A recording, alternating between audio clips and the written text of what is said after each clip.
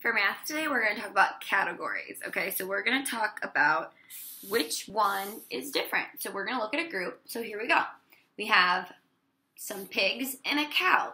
Which one is different? Which one is not like the other ones? The cow, very good, because the rest are pigs. Good. Which one is different? The cereal or the milk? The milk, very good. Which one is different?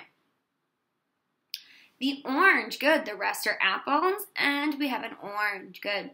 Which one is different? The glue, good, because the rest are scissors. Which one is different? The pants, good, because the rest are shirts.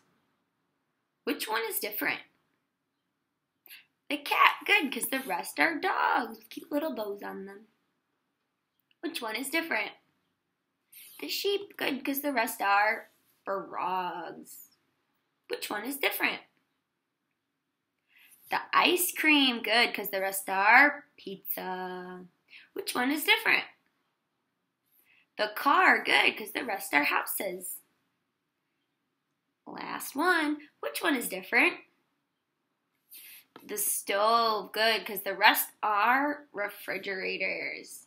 Great job. And then next week we'll do this again, but it's going to be harder.